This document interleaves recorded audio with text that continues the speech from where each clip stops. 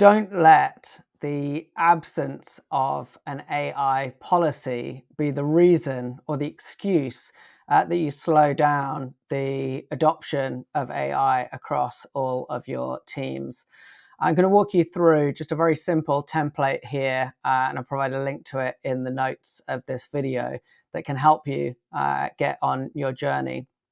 And before I dive into it, what's the point of an AI policy? Well, for many companies, it's about protecting themselves or protecting individuals, specifically around intellectual property, confidential information going out of the business.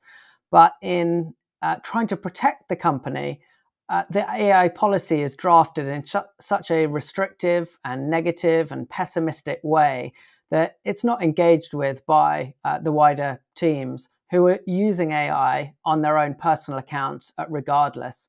So really think through, what is it that you want from your policy? If it is to lock down and shut out use of AI, then it's not going to work, and it's not a very effective way of attracting and encouraging employees into your organization.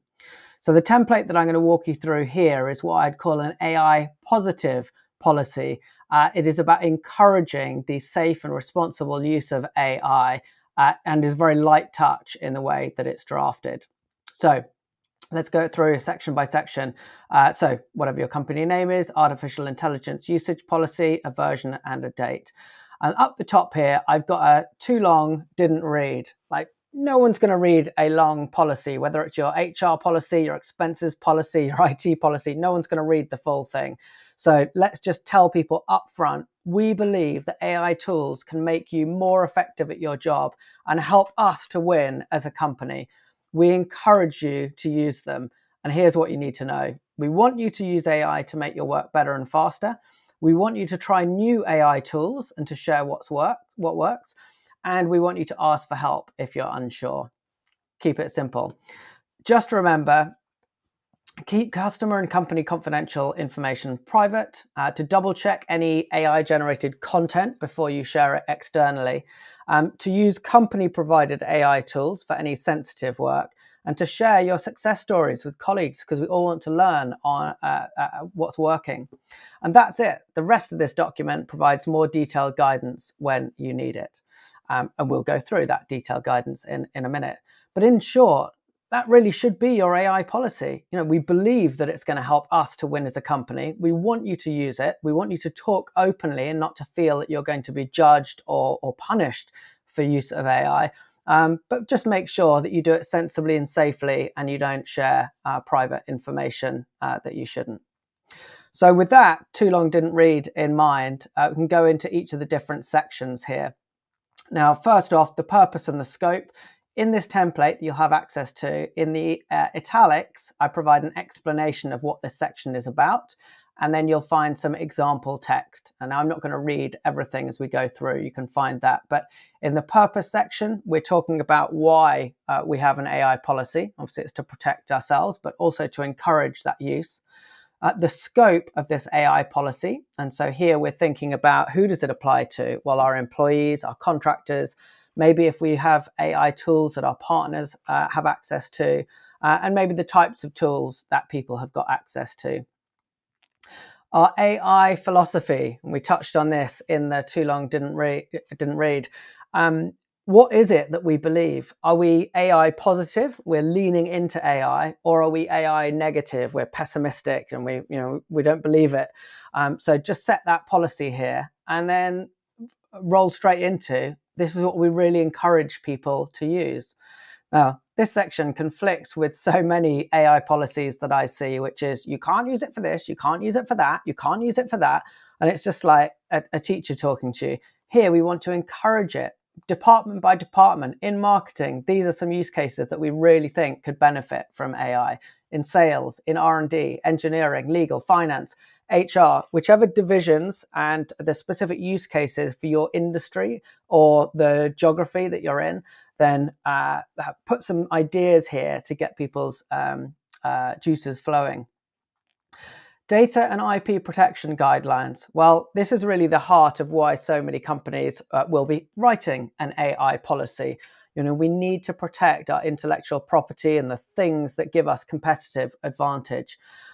So we want to explain that a little bit. When using AI tools, follow these practical guidelines to protect our information. And you have to be pragmatic here. People are going to be using these AI tools to talk about their company work. And in doing that, they are going to talk about the customers that you work with, or a supplier, or a particular invoice. And LLMs, AI tools, provide a much better response the more context you provide them. So having a blanket, you are not able to use AI tools with any company information. It's just not going to be realistic.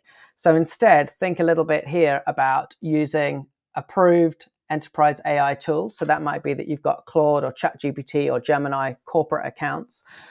It might be about breaking down complex tasks. So instead of sharing the customer data in an Excel, you're just providing the column headings and asking it to do work with that, or potentially providing synthetic data to support that. For intellectual property, don't share source code without removing some of the basic business logic. Be generic when describing any of our methods or processes. And this is the key one. If you aren't sure, ask. We want to encourage ideas. We want to encourage usage. But if you're not sure, ask. And if you feel like you've made a mistake, report any accidental data exposure immediately. Let us help you to assess and resolve the situation. That's the behavior that we want from the policy. Try things, experiment, and if you think you've got stuck, let us know so we can help. Tool selection and approval. So within the world of AI, there are constantly new products and new models that are coming out, and our policy wants to encourage and embrace that. So if new tools are coming out, we maintain a list of pre-approved AI tools. If you find a new tool that's not on the list, submit a brief tool assessment form. IT will review it and respond very quickly. And the default is to approve unless we uncover specific risks. This is all about avoiding new technologies and tools being forced underground because your policy does not permit them. Best practices. Now, you're going to have a wider change enablement program that's going to include training and in intranet and office hours and so on. But we're just going to highlight some of that in this policy. To get the best results from AI, verify your outputs, learn what works, use Claude projects or ChatGPT projects to provide more context. So just some basic best practice there on how to get the best out of AI and to share across your team. Training and support. I mentioned you're going to have a broad change enablement program. Just highlight what some of those items are, how people can get more advice and guidance. Compliance and monitoring. Again, this goes back to the data and the intellectual property protection. We do not want this to be a very, very onerous section.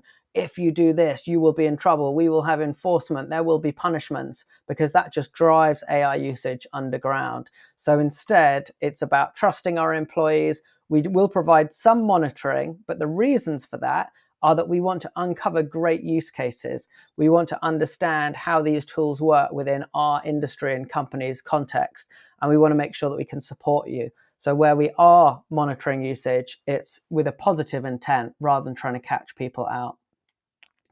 Reviews and updates. The world of AI is moving very fast, and therefore this policy needs to be flexible and dynamic. We're going to update it at least every quarter to add in new tools, new use cases that we've learned about, to remove any restrictions that we now feel comfortable with. So it's quite a fluid document. I'm going to show you this in a minute. This AI policy is also provided as a Claude project or ChatGPT project, which you can engage with and ask about your specific use case. And then finally, getting help. Make it easy for everyone in your team to get support. So that might be through an AI business partner network, which is where you provide people from your AI core team out into each department. It might be your AI champions network, which is where you've got people in those teams who are sort of hand raisers and are early adopters. And then you might have Slack and Teams channels and so on, so that people can get that kind of support. And then you're going to provide an appendix with a list of tools. And then down the bottom here, I provide you with some implementation notes just to give you some guidance as you're creating that policy out. So there you go. And that's 7 pages. Yours might be a little bit longer or shorter, but focus it in on this TLDR. Too long, didn't read. We are leaning into AI. We want to support you. You are not going to get in trouble for experimenting and using it. So play safely, but do use it. Now, I mentioned about once you've created your policy, then you can post it on the intranet and no one will go and read it. So why not make it more interactive and dynamic and actually demonstrate that you really are leaning into AI? And so what I've done here is to create a custom GPT. You could also do this as a project in Claude or ChatGPT if you're on a Teams account. And all I've done here in the GPT is to load up the policy. I've written one for Acme Inc. And we've got some suggested questions here. What company AI tools do we have? Can I do this with AI? I think I've shared some confidential data. So, oops, I think I've shared some confidential data. Let's click on that. And this is going to help guide me through. If you believe you shared confidential data, it's important. So report it. Here's our AI security Slack channel. If that isn't accessible, you can email the team here. Document the situation, consult one of your AI champions or an AI business partner. You can always use your Acme AI Hub account for sensitive work. That's the company's ChatGPT implementation. So just a really nice example of how AI can bring a very static and boring and dry document. I've tried to make it not boring, but a static document, and actually make it interactive so that people can start saying, for example, can I use my personal ChatGPT subscription to build a proposal for a customer I am trying to sell into? It just makes your policy interactive and engaging, and a great example of how people can use this for any other policies in their company. So there we go. I'll provide links to both the custom GPT and to this draft policy in the video notes, and just let me know if you've got any questions. Happy to help.